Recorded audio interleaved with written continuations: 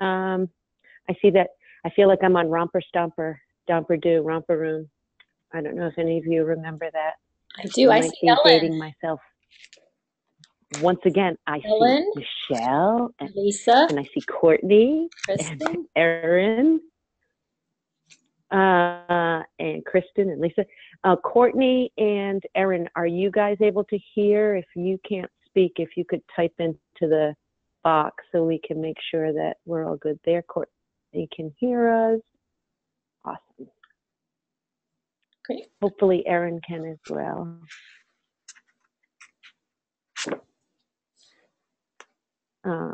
Michelle, do you want to shoot her a text or something? Sure. There's Erin. She can hear. Oh, she can hear. Oh. But it's faint. She has her volume turned up all the way. Okay. Is that better?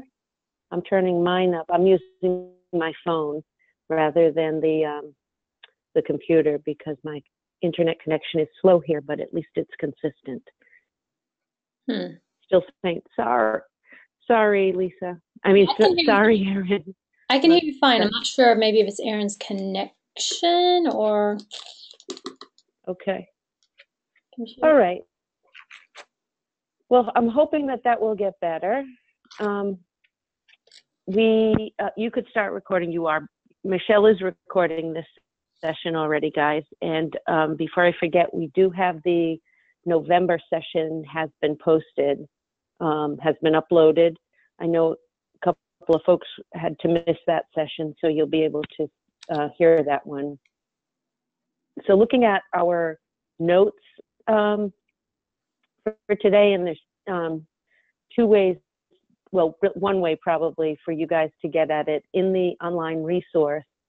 When you go under December, it says, December 18 COP notes, and that's an embedded Google document. And Michelle, I have it open larger, so I don't know how large it gets for yours. If you go into it, if you want to give me the screen, folks can see it. Give you the screen. Give me 1 second. All righty. Ellen, make presenter. Make me beautiful. Okay, or make me the presenter. Either way is fine. Boy, that gets huge. Let me make it smaller. Okay, so there we go. So we read chapter 4, defining purpose, process, and product. And we had some guiding discussion questions for that we'll go through. I also recall when we first started this community of practice, we said that each month, part of it would be discussion of the reading, and part of it would be an opportunity for coaches to share out. We haven't had a lot of coaches reaching out to say, oh, I really want to share something, or I have a question, but I did have a question come up the last time, since our last meeting. My screen's gotten weird. And so I wanted to put that question that the coach presented to me out to the group. So if it's all right, my hope is that we would stop discussing the reading and also look at resources that had come up last time we said we would look at, that we would stop that by about 12:35, maybe 12:40 at the most, and then discuss this question that a coach had. So if anyone has any concerns about that, please let us know. And certainly if there are any questions that any of you guys have, or any big successes that you'd like to share next month, please reach out to us and let us know. So I'm remembering our last face-to-face meeting last year where you guys were presenting. That really seemed to be something everyone enjoyed and wanted the opportunity to do more of. So I don't want to just be the only one chatting here. Okay, so the chapter was on defining purpose, process, and product, and talked about, starting with what is the vision for your team, what is the team's purpose, and I think we talked a little bit even about vision last time, but I was curious what you guys, when you were reading that section, thought, and would your team members know what the team's purpose is? So,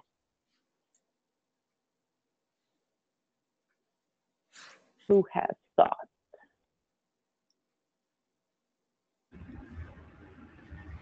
Well, I could start that. I think we don't spend enough time on that. I thought last year that team members that were coming together to talk about school-wide data really understood why they were there, and it seemed to make perfect sense. But then you had to account for everybody's ability to kind of catch up with what everybody else is doing, you know, and I think that we just took it for granted, and we had to clarify a lot more this year. So our math interventionist and our reading specialist joined our MTSS team last year because that was new for us. And so I don't think they saw themselves as leaders in that sense, and that they didn't really have much to contribute, but I think they see it now. So, Kristen, am I hearing you say last year when the interventionists joined, they didn't see themselves as leaders? In what way? Well, they were, so I don't know if everybody is kind of tackling this problem, but we have we had some contract issues, we had meeting time issues, and so we had to kind of separate out our leadership school-wide teams, which consist of the principal, a social worker, and our two interventionists, reading specialists and math. And okay. They meet, but I think they didn't see themselves as tier one. They kind of only saw themselves with groups. They didn't understand how they could contribute to the bigger picture, and that they would be considered a leader for school-wide kind of issues as well. Gotcha. So, but this year you feel as though they do have more of a sense of that? I think so. And I would say that I believe that they have a better sense, because what we've really tried to do is tie in everything they do to their school improvement plan. So whatever goals are, you know, on that school improvement plan, that is their action plan for the year. And so, you know, most of our schools, they would all have a math and a reading goal, but they've never in the past, because they were new, helped to write that. So they kind of own it in a sense. Okay, so they own it now. Is that right. What I'm hearing? Right. And prior to this, they just had their own, you know, faculties would just form their own school improvement teams, and they would be teachers and whatnot. But because the interventionists are somewhat new in Warwick, they now have a bigger role. They are looking at how they are going to implement some actions to get the core for those things, math and reading, up and running. And I'm curious, it seems to me that with them having that ownership, you'd see more engagement with them and more buy-in. Because yeah, I feel their effectiveness is probably going to be tied to how the team does. Right. And I think the more we keep bringing it back there, the more that they're starting to understand, yeah, I can kind of consult with teachers, push this, so that even with that push, their groups of students that need that tier 2 and 3 should start to shrink. I mean, when they first started, they felt like they could intervene with everybody, like we always, you know, feel, because no one's really the core. Yep. So my point was just to share that I think that sometimes it takes more time for people to understand the bigger picture, and just saying it and, you know, a few times, I think they really have to live it for a while. Right. Cool. Thank you for sharing that. I'm trying to capture the gist. I like what you said, they need to live it for a while. Okay. What else do we have? Courtney has typed in our target team has laser focus and purpose, but I would say that our RTI teams and building leadership teams have a lot of gray areas that need cleaning up. I'm going to see if I can copy and paste that. No, I can't. Oh, maybe I can. I won't attribute it to anyone in the notes. Yay, that makes it easier. So Courtney, I wonder, do you have a sense for why it might be that the target team has a focus and a purpose, but the other two are less clear on that? And others, do you have any guesses as to why that could be the case in a school, or if it's the case in your school?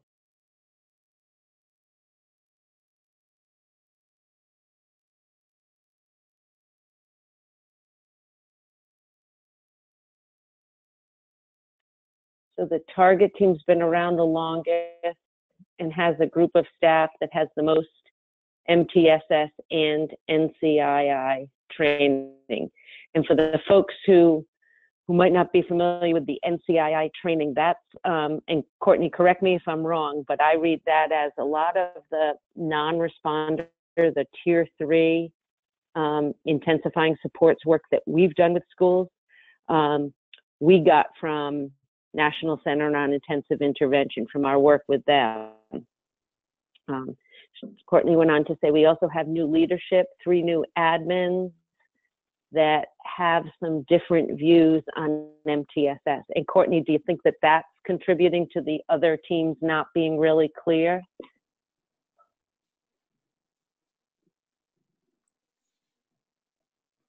Absolutely, yeah. I know that I've been in schools, and I'm curious if other folks have experienced this, where absolutely we're all on the same page. We all want the same thing. We want school-wide improvement. We want fewer, overwhelming percentage of kids meeting with success at tier 1. We want to have good, tight decision rules and procedures for tier 2, and a consistent way of individualizing at tier 3. But you can get a new leader come in the building who just doesn't have the same exact vision and framework, or hasn't had the same experience with a training model or a way of accomplishing that goal. And it's almost like I think of that movie Lost in Translation, when you're talking at total odds with one another. I don't know if anyone else has experienced that. Michelle has her hand up. Well, yes, Ellen, thank you very much. Literally. Ironically, I just came from a meeting this morning where I've been working with 2 separate schools in the same district. And at one of the schools, the principal just recently left, and they brought in the principal from the other school who had been working with me with MTSS into this building. And even though the foundational understanding is the same, there are just differences that are happening within that particular building. So we're having to have a reset meeting with their MTSS team. The members are the same, but the leadership has changed. So we're going in and having a different, basically resetting and bringing everybody back to the same page, just to know that we're all following the same direction. It's kind of like, when you get in a car to go on a road trip with your husband, and you're thinking one thing and your husband's thinking another thing, and you planned it out ahead of time, and somebody doesn't want to stop for the world's biggest ball of wax and somebody does, and just trying to get on the same page. So you're having what you're calling a reset meeting to get everyone on the same page. And I just want to go back. Courtney said, Ellen, that was well said. Well, you always have the best comments, Courtney. The new admin is student focused, and we just need to work to blend our new ideas and establish processes.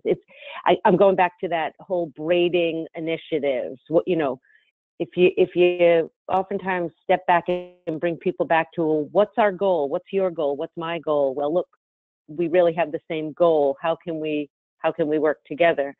That helps. Michelle, you're doing a reset meeting. Is that with you as like an outside consultant facilitating that? Yes. I'm wondering, is are there ways of places doing it without bringing someone in from outside? Probably. Has anyone ever? If they had a stronger internal coach that had set up, the problem was that they were just getting traction. I use this example on them today because it's almost like, if you've ever driven a standard up a hill and you had to stop and then restart, and you kind of roll back a little bit before you get going again. That's what this team has done repeatedly, and they were just at a point of having an internal coach type person, but then the administrator left. So that person isn't going to overstep the new administrator coming in. So it's just a way to, I think they'll finally be poised to do that. But sometimes, right, like if you had one person in a district that was doing that, that could be helpful. Like, that would be great. Yep. Coventry with that level of professional development coordinator, instructional leader. But it's not always the case in a lot of districts. Okay. All right. Anyone else have? Can you hear me? Erin. Yes, I can. I'm having better luck with a headset microphone. This whole conversation resonates with me so much. I'm in the same district with Courtney, and just, my building teams, I think, have a really good focus and understanding of their purpose.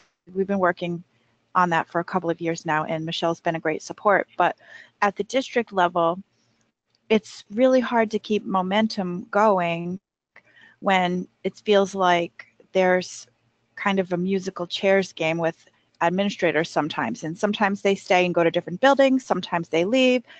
Sometimes, key members of a team leave. And I always feel like they're probably sick of me stating, all right, this is our purpose. This is why we're here. This is what we're doing. But I feel like I have to keep it stuck together to, rephrase it for people that have been there, and then frame it for people that are just coming on board. And it's just always, it's so hard to keep the momentum going when everybody keeps leaving. And especially, I'm talking about the administrators. I don't know if that's a problem everywhere, but it makes it hard at the district level. Oh, I think a lot of heads are probably nodding here. I said recently to someone, I was actually talking with a family member, and who used to have kids in a district that I've been in, and I've said, oh, this district's amazing, and got kind of the rolling of the eyes. And I say, understand, districts are like, almost like snakes. I know that sounds awful, but they shed their skin every couple of years. It's like it just changes completely. And it's really amazing how often that happens. One of the things that we've noticed there's been some success with, and we're at the point now, I think, where there are enough people spread out in the state and in the country that have a knowledge. You're still not going to get that lost in translation thing that we were talking about before, but that know RTI, PBIS, MTSS, that if when positions are changing, someone's leaving and the position's being posted, that making sure that the district is asking questions about what is your vision for MTSS and what do you think is important, and what do you see as a team's vital roles, that doing that can help ensure that the person who's hired is a little more in sync. It's still not going to be perfect. Erin's right. Erin, you do a great job of keeping everyone on track. But yeah, sometimes you do sound like a broken record, I'm sure. I know sometimes I sound like a broken record. Yeah. Any other thoughts on that? Well, and I have 2 subs for principals right now, so that takes a little revisiting some of the things that we worked on last year, trying to catch them all up. So I've been serving as sort of a facilitator in those schools to kind of catch them up. But as far as a district level, I am lucky enough that we've had a little bit of consistency. There's been some changes, but in the last year, 2 years, we've had monthly meetings. So we have scheduled those district leaders to meet with me now, used to be Melissa and I, but and then we get a chance to kind of go through both building level teams and targeted team issues and kind of talk about data and catch them up. So I think the more that I'm kind of in their face with those things, the more they're thinking about them as well. Right.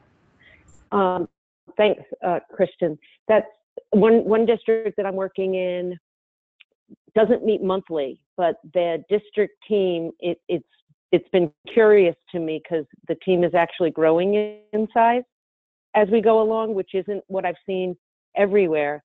And they've got actually the building coaches and administrator are part of the district team.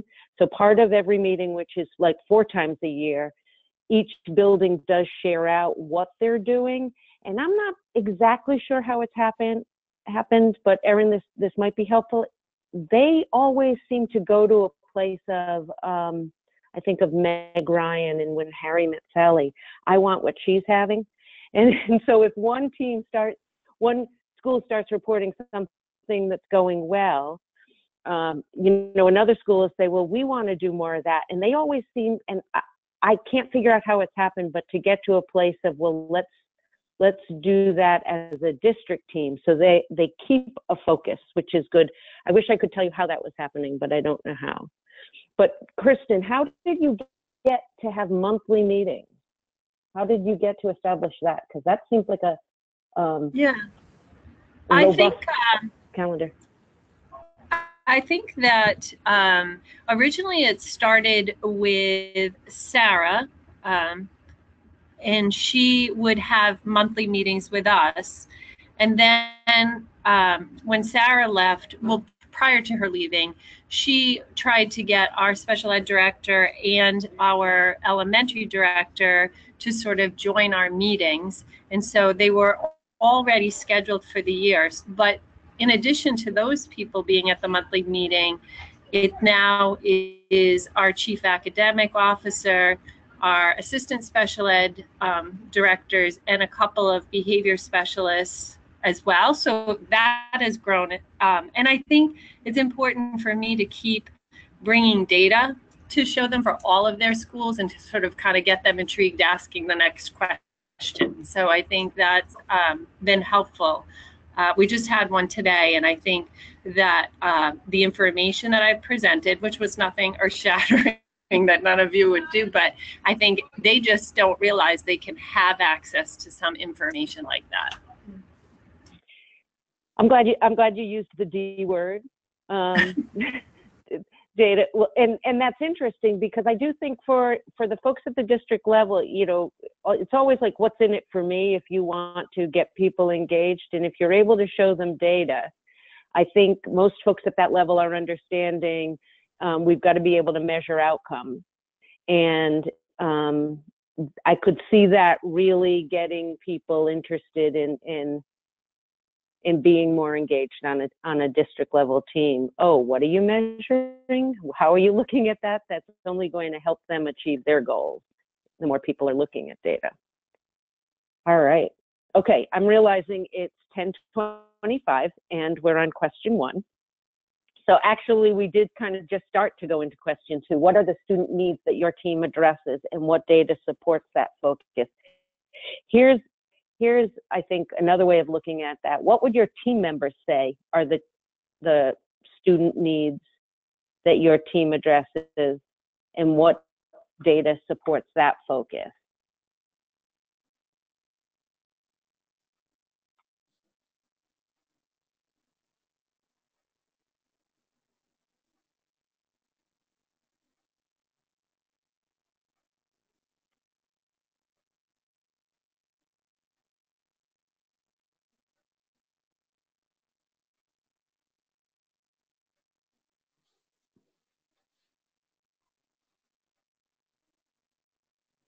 Not sure if you guys are thinking or need me to restate that.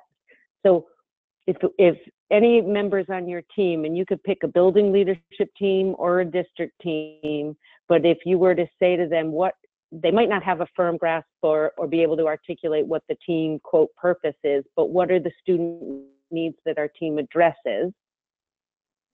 So if I were, if say Courtney or Erin, yeah, you're on my team, and I just wanted to touch base and say, hey, so what's your view of what student needs do you think our team is addressing? It's kind of a sideway, I think, of saying, what do you think our purpose is? And what data do you have or not have that would support focusing on that student need?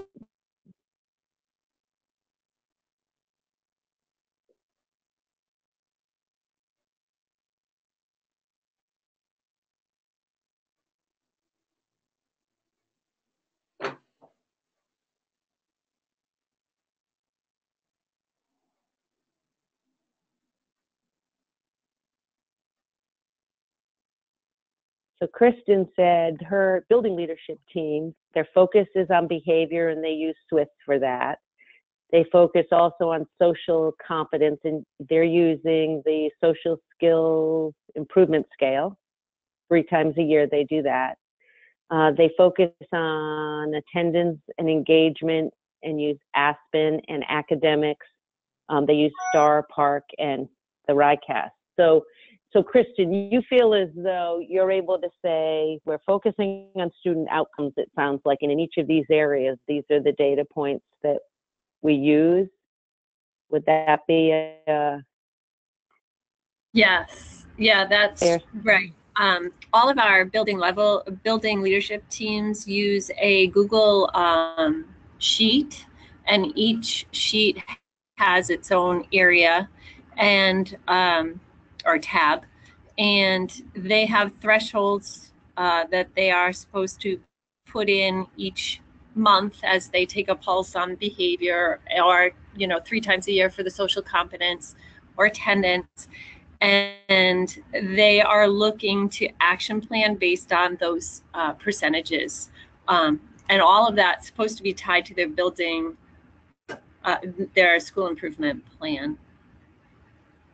So that sheet is sort of like kind of their guide. They have an action plan on the front sheet, and then the other tabs just have their percentages and maybe a little bit more detail with STAR and PARC, and kind of breaks it down to grade level in some cases. But we're still working on that and trying to get them to not just fill out the data, but dig a little deeper. And I think that's really where the growth is. And is that digging a little deeper, like the school-wide database decision-making protocols that we've been working with? Yes. Teams on? Okay. I did. So we did. Both Melissa and I had trained them last year when they would come to us and kind of looking at that. But I think last year they weren't really at the right place. They were just seeing themselves as like a new team and didn't really understand what their role was.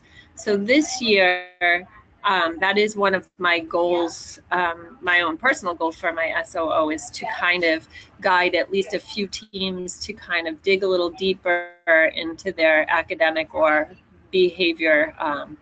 Some of them do it naturally, but I feel like that's an area that really needs to grow a little bit more. Cool. And it sounds like you guys have a good, or at least a starting routine, which may be beyond what a lot of other places have, that actually at least has a tool that's consistent across buildings, saying this Google sheet is where your information should be captured, and that you, at least they're setting the expectation that people are going to look at this when they are action planning. Right. And I think, if Sarah was still here, her goal was to, put that in Aspen or build the dashboard for that. But right now we're just using the Google Sheet, and the sheet is shared with all of my district, members as well. So we can always check in on their progress if someone's not there. But it just at least gives them a little bit of a structure and a reminder. So I think that helps to get them started. And then I hope that we can build from there. Like they start using their time to dig a little deeper, action plan around, some things that maybe they're falling short in certain areas. So you're saying if I'm work in one school, I have access to another school's Google Sheet? Is that what I was hearing you say? What I'm shared throughout the district? Well, each school only has access to their own Okay. Google. I have access to all of them. My my elementary director has access. We can share that information at our monthly district level team. So I can. So I try to go to a lot of meetings, but if I'm not able to, I can see on their, check on their progress. That's cool. I think it's a structure for accountability. We're going to be looking at it, so but it's also means that you probably had to establish a culture in which people were not petrified of who was going to look at that and what was going to come back. Yeah, well, they may still be petrified. I have no idea. Okay. I think that it was interesting when we rolled it out last year. They just liked having a place to put the information all in one spot, and so eventually, yep. I think they'll love it if it's not in a separate sheet, but in Aspen or something that we can just have one area to look. But principals really seem to like it. It's kind of all their information right there, and they actually tweak the pages to kind of make it a little bit more meaningful for them. Cool. All right. Now, Erin said they primarily use screening data, math and reading from STAR, and behavior by referrals for now until we implement an SEL screening. Then we'll add that. We're also focusing on our action research project, the LT team, which created the school-wide DBDM protocol and creation of a SMART goal. So, Erin, it sounds like, and there's more. And then our district team actually has a chart with goals and team members, responsible timelines in progress. All right. It's I'm such a geek, but it's very cool to hear of all these processes that schools and districts are putting in place that are really advancing the work of MTSS being done better in schools. So, and I want to just put in a pat on the back to Erin, because I was at the district meeting when they were actually going over that action plan, which was a table at the end of their tips notes, which was really very cool the way that it was done. So very systematic, very organized, very easy to track progress. Neat. Wonderful. All right. Okay, so I am noticing we have one more minute before I wanted to move on to a few other things, and we did not get through many of our questions. So what I want to do right now is ask you guys to look at the remaining questions, which are, is your purpose aligned with your school district mission? What process elements do you have in place to help your team work efficiently? We've talked about a few of those. What process elements could use more work? How have you addressed team communication adequately?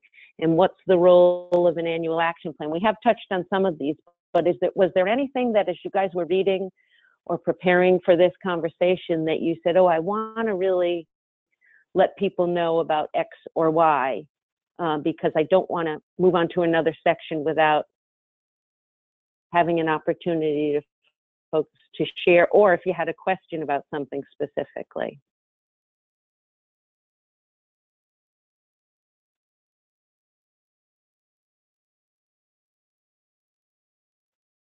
And if you guys could give me like a visual, I'm all set or good to go before I move on. The wait time is just bizarre for me when I don't have faces or the verbal.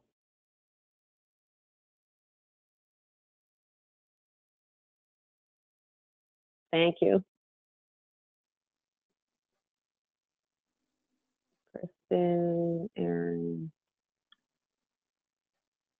So Lisa and Courtney, we're going to assume that we're good to go on. I'm all set. Okay, wonderful, Lisa. Good to hear your voice. I miss you. So last time when we met, I forget the specific name, focus of the chapter, but a couple of resources from Elena Aguilar, who wrote the book that we are reading, were mentioned, and folks had said, yeah, they'd love to have easier access to them. So they were the core values activity, which we've done, the spheres of control content, the mind the gap activities, things like that. So I'll just show you quickly in our community of practice note resource. Here, how do I go back? December meeting. Nope, here's where I want to go. So in November, if you can see here, November, I forgot to take notes on November like I'm doing today in the Google Doc, but I did put in November notes and resources, and within that, I've put all of those resources that we talked about last time together.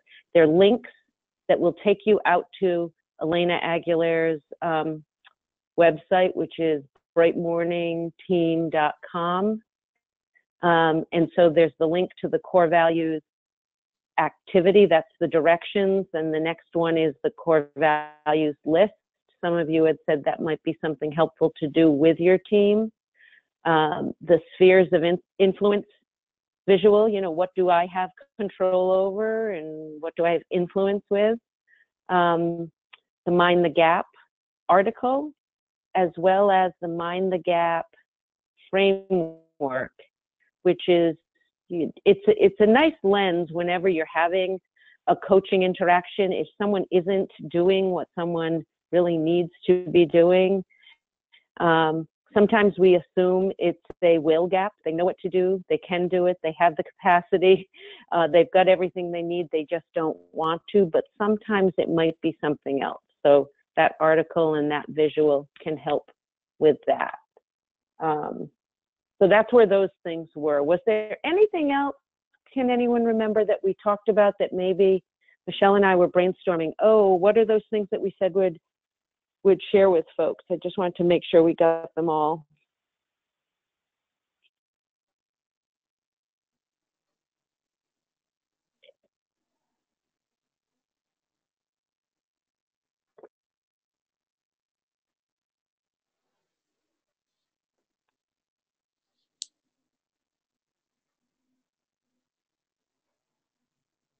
All right, Erin's all set. Quick question, has anyone used any of those since last time? Since we talked about it. I know there were a couple of folks who said, oh, I may want to try that with my team. Erin did core values with her husband. That's awesome. Christmas is coming up. You could do it with the whole family gathered around the Christmas tree before maybe all hell breaks loose. Courtney has not tried them yet, but might try them. I think, you know, it relates to so many of the things in each chapter that I'm reading, and the chapters that we'll get to for next time. One is about, you know, we talked about trust already, but laying a foundation for trust and starting to think about the emotional intelligence of your team. Okay, so Kristen said, I've not, but would like to try 1 or 2 by the end of the year. All right, that can go on the front of your sheet, your Google sheet, and your action plan. Okay, so those resources are there. And if there's one that comes to mind that we didn't get up there, just shoot us an email and we will get it there. And then the last thing I wanted, and I am going a little quickly because I know some folks might need to leave a little early today. I want to make sure we get to this. A coach who may or may not be a coach that's online today, may or may not be a coach in the practice, but ask this question, and it's come up enough that I think it's worth us all discussing. How do you address the issue of a team member consistently violating your team norms? Further, what if that team member happens to be your supervisor? So some folks may say, well, maybe this isn't the right team for the person, but sometimes it's basically the administrator who is violating the team norms. So I wanted to get your thoughts on that and bring some feedback to the person or let them hear it while we're talking. Has anyone dealt with that type of situation, either your administrator or not. I was hoping that some of the administrators who are in our community of practice would be here today, because I'd love to hear from them. How would you like someone to deal with that if you were an administrator who maybe is coming to meetings not prepared, who's multitasking, who's blatantly off task, or not staying solution focused, whatever the norms are. So thoughts. First of all, has anyone encountered this issue, either in your current position or another? And what thoughts do you have for this coach?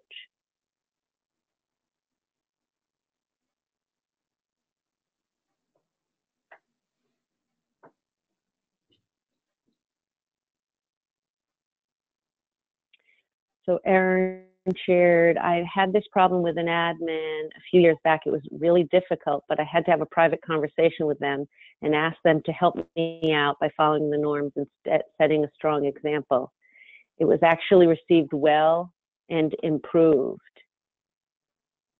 Thank you for sharing that, Erin.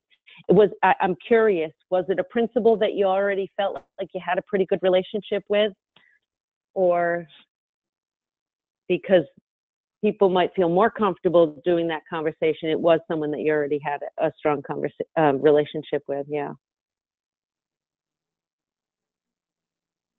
Any other things? Courtney, struggling. I have not addressed the issue yet. The admin's new. Maybe you and Erin should talk. And you do have a strong relationship with that person already? Is that what you're saying, Courtney? Oh, no, not yet. Yep. Okay.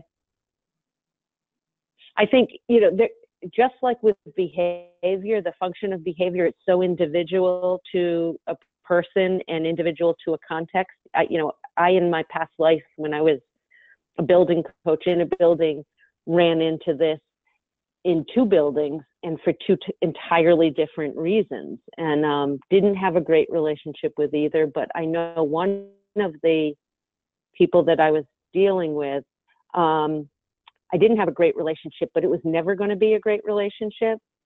And I had to do basically what you said, Erin, deal with it head on and explain, here are the things. I tried to stay objective, and just stating exactly what the behaviors were and how that erodes, the team's functioning, and ask them to stop. And they did stop. But that was a person who was never going to do it without someone saying, hey, you can't do this anymore. I don't know. Has anyone else had a different approach, or you didn't even deal with this, but here's a thought or a suggestion?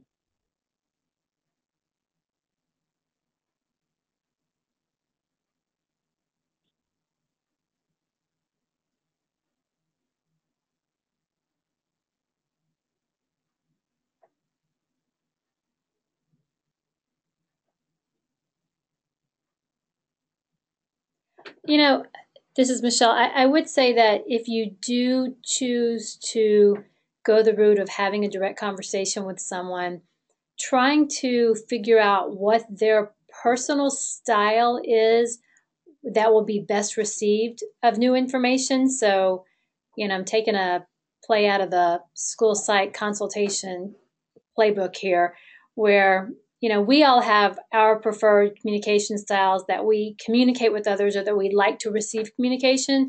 So if we know what the best way is to have that conversation, so whether it's to give a scenario in a non-emotional context, so having a conversation, I'm looking to you for some advice. There's a situation in a team, and think about ways that you could pick that person's brain so that it's right on the tip of their forefront. And this is something I've done in my past outside of education. I have actually had difficult conversations with my superiors to let them know that certain actions that they had taken made my job more difficult or was not being seen in a positive light by other individuals. So, but I think that you know, up here in New England, people tend to be very head on in dealing with issues, but not everybody, when it comes to their own behavior, likes it that way. But I would hope that everybody wants to ensure that their behavior isn't an impediment to another group of people moving forward or having progress. Erin says flattery always works well. That's good. When you remind somebody in a positive way how much they have to offer, that will inspire them. I know someone like me, if somebody tells me in some way that my behavior is a detriment to them or their progress, like I take it very personally, and I want to change that. And I guess we all assume other people are like that, but even if other people aren't that way, they need to either figure out how to get out of the way and stop being a barrier. But there are, and I know some of Ellen's past challenges. First, you got to figure out, is the person mentally stable? Like, and answer that question first, because that might tell you the direction that you need to go in. So, I mean, there are legitimately people that are, you know, they're unpredictable in how they're going to respond to things. And that's where it's much more difficult, the unpredictability. Right. And I think you know, I had that situation, and while this person was the building administrator, they didn't have absolute influence over how my life was going to go. And I think that's different, because if you're a coach who's, say, a teacher in a building and the principal is making it impossible for the team to function, and I'm not saying this is to that point, that's a slightly different situation. Like, you know, how can the coach then go on with this? Has anyone ever utilized revisiting the norms or instituting a new routine within the team meeting so that it prompts either more pre-correction, hey, let's remember our norms, you know, at the beginning, or hey, let's reflect on how specifically we're doing with that. Has anyone tried that? Kristen has typed in, I haven't had that degree of an issue, but I agree. I would look at a private conversation and try to see what the person is getting out of disrupting the meeting. We'll also try to find a way to complement something they say, or try to get them to see we could be on the same page. Yeah. So what I'm hearing you guys say is passive aggressive is probably not the thing to do, but address it directly. Yeah, it's a tough one. Probably be strategic about it, because if not, there's going to come that day when you're having a bad day and they're having a bad day. And, you know, we've all said things in public situations that we wish we could take back because we never addressed something for so long. And that's what you don't want to happen. You don't want to feel like you have behaved in a way that's not reflective of who you are. And those are the worst. Right. Yeah, but sometimes the longer you let it go on, the more likely you're going to have that moment where you blow. Courtney said exactly, admin can be tricky to address when they are your superior. I have had success having private conversations with a few staff members who seemed to roadblock conversations. I found a lot of success in those. Cool. All right.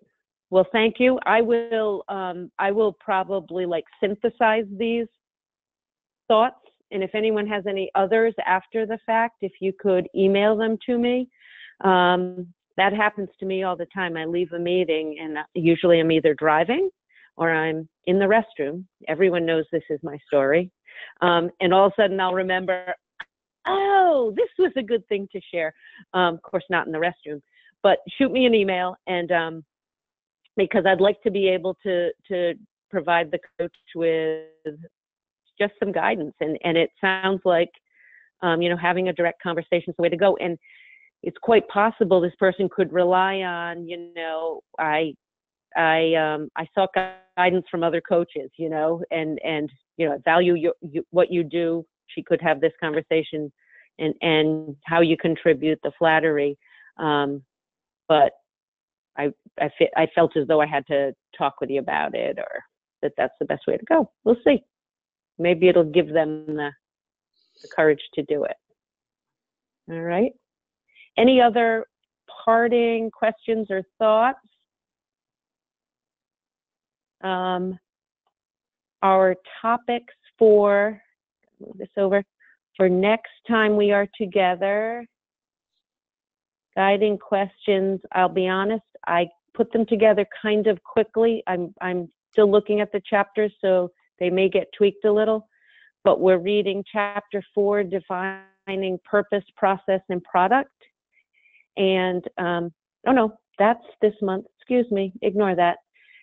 We're looking at chapters 5 and 6, laying the foundation for trust, and developing the emotional intelligence of a team, which I think was really interesting. I hadn't really thought of teams from the perspective of emotional intelligence. So if we don't have other thoughts or questions, I hope each of you have a wonderful, restful, restorative break, and look forward to seeing you all in January, the exact date of which is going to be, I'll get there. Whoops. Ellen, January 22nd. is this a date we're going to need to change? January 22nd. I thought I could still do it. Okay. At that time, but do you want to change it? I just wanted to ask. I'm okay. Available. Michelle and I are traveling to a conference, so we will still be online, but we might not be online quite so locally to have that. All right.